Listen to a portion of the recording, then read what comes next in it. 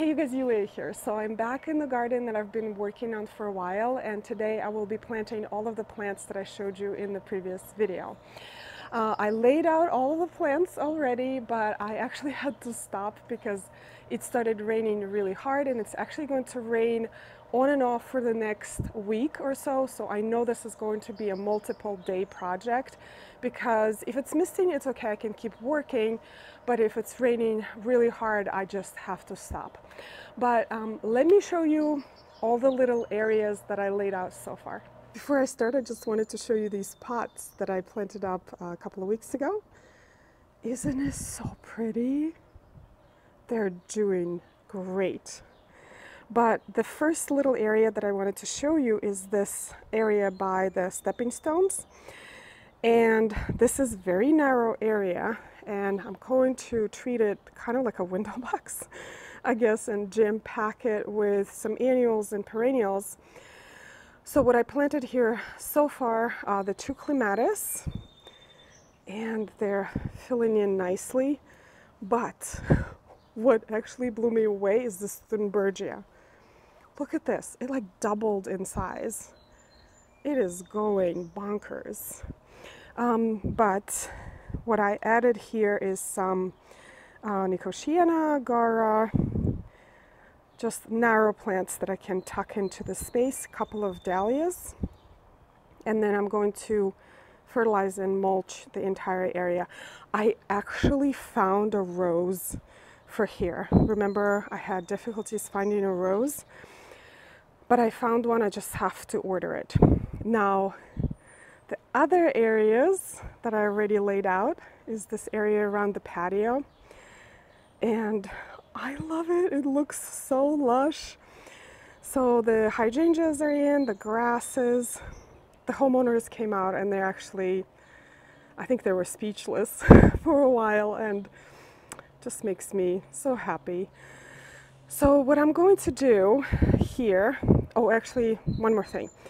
I am going to carve out a few more beds right over here. So that is going to be my shade garden. I already got some plants for that, and I will go over them in one of the following videos. But this is still like a sunny location right here. So all of these plants love sun. And I will extend these beds with a no-dig method, and I will go over that briefly with you because I've made a number of videos about that. So I will post it in the description down below if you want to know more details. But before I start planting all of these plants, I actually want to show you how I plant plants. And it's so funny because it comes so, I don't know, natural to me, just plant plants, that I never show you the process. How do you dig the hole? What do you do with the roots? So let me show you one example. So I'm going to show you an example on how to plant a plant with this jam box holly. And what I use to plant is this shovel right here. This is called a floral shovel. It is a lot smaller than your regular shovel, and I like it for a number of reasons. It's because it's just easier on my body. I plant a lot of plants, but also I have to be careful where I dig. For example, there is an irrigation line that is running right here.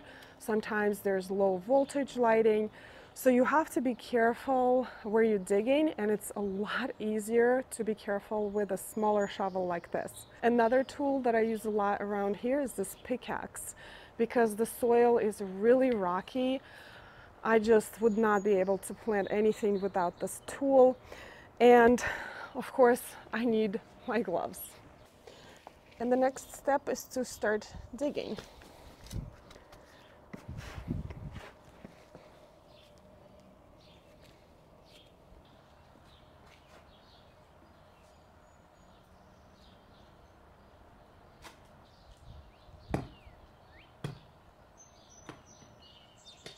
So this is actually great, a real life situation here. First of all, I discovered an irrigation line, and if I had a regular size shovel, I could have easily hit that and damaged it. But with a smaller shovel, I could feel it right away, so I stopped.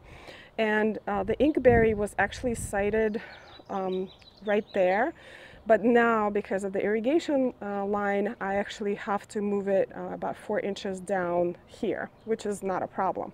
Another thing that I discovered is this root of a tree that was here before, which is also not a problem because I need to dig this hole wider rather than deeper. And that is the misconception that a lot of people have, is that you have to dig a deep hole, but plants mostly grow outward than deep. So actually this hole is deep enough.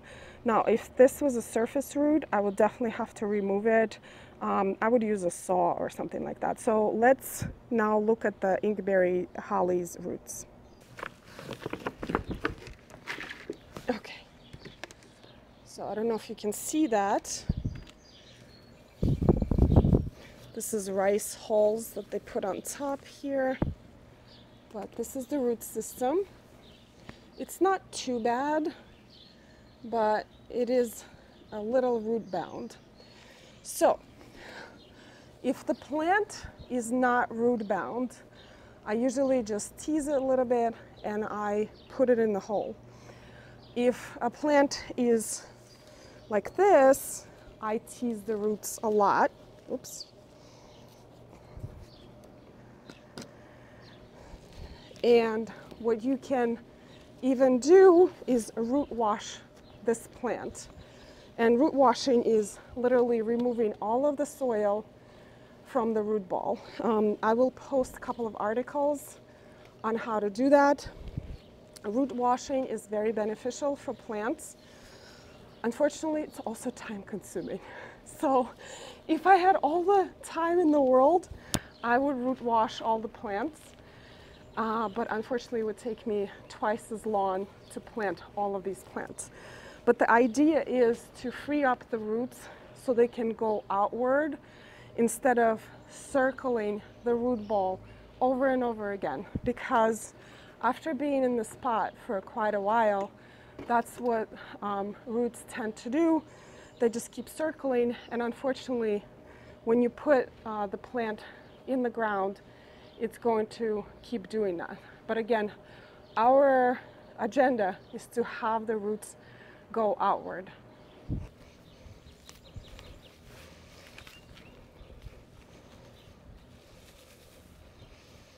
This part right here is going to be kind of tricky to film, but I'm going to try my best. So the next step is to place the plant in the hole and make sure that the root ball level is leveled with the grade. The way I do that, the way I was taught, is to place a shovel on the root ball, and if it's flush with the grade, then you're doing it right. Now this is a little bit of a slope here, so it's a little bit off here, but it's perfectly flush right here. Now the next step depends on the quality of your soil. I do not do this at home because my soil is really good. I've been working on it for many, many years, but the soil here is poor. So what I'm going to do is add a little bit of plant tone to the native soil and just mix it up a little bit, actually with a shovel. I do not use compost or amendments. I prefer to use compost on the surface of the soil, and it will work its way into the soil. So once this bed is planted, I will top dress it with compost and mulch, and that will feed the soil. And for now, I use native soil with some plant tone, and I fill in the hole.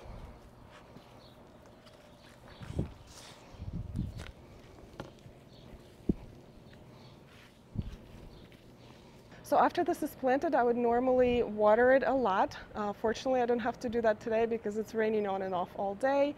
And then after that, I would mulch it with about 1 inch to 2 inches of mulch. And that's how you plant a plant. And now I have to do it many, many more times.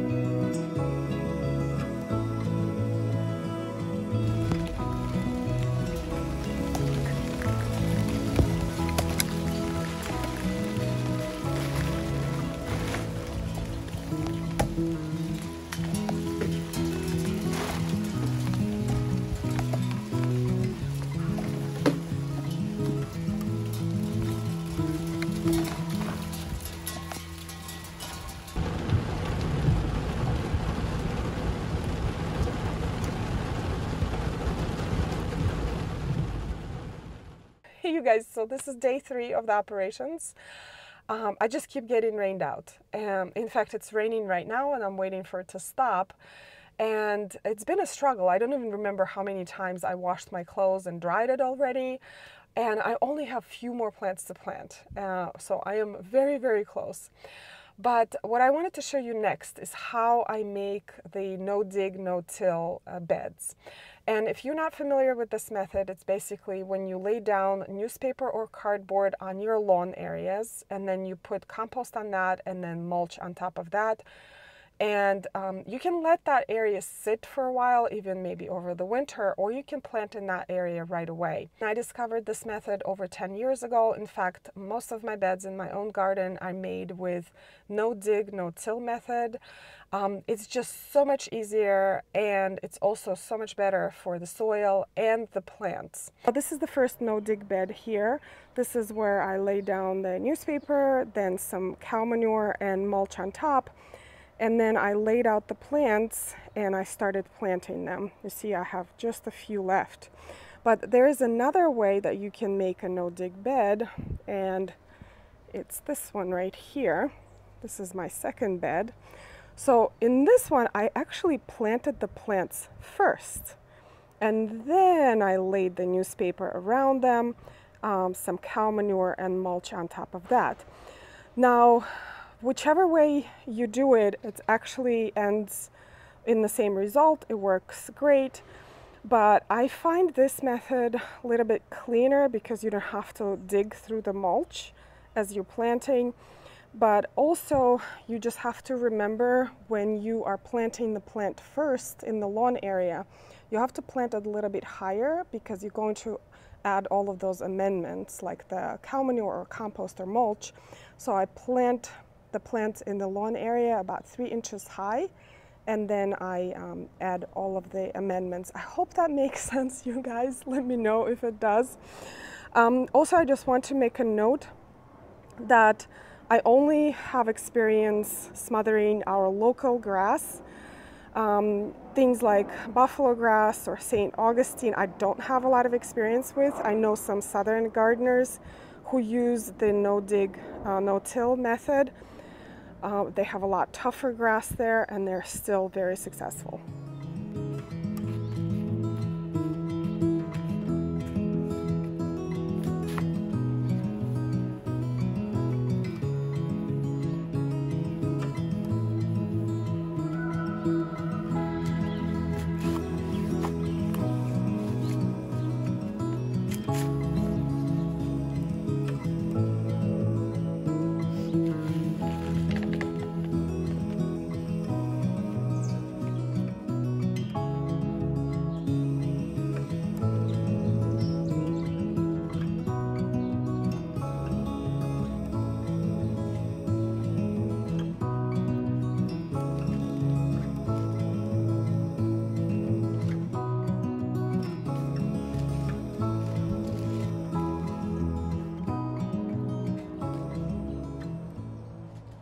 All right, you guys, so this phase of the planting is done.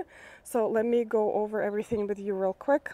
I will start here at the wall next to the stepping stones. So I added some lime green nicotiana, some dahlias that are not looking too hot because they've been in pots forever, but they will recover, that's okay. There is some gore here, the clematis that I planted in one of the previous videos, doing great. And some salvia and some more gora. And I am waiting on the climbing rose that is supposed to arrive in the mail. So what I'm going to do is I'm going to just pop out one of the nicotianas and plant the climbing rose.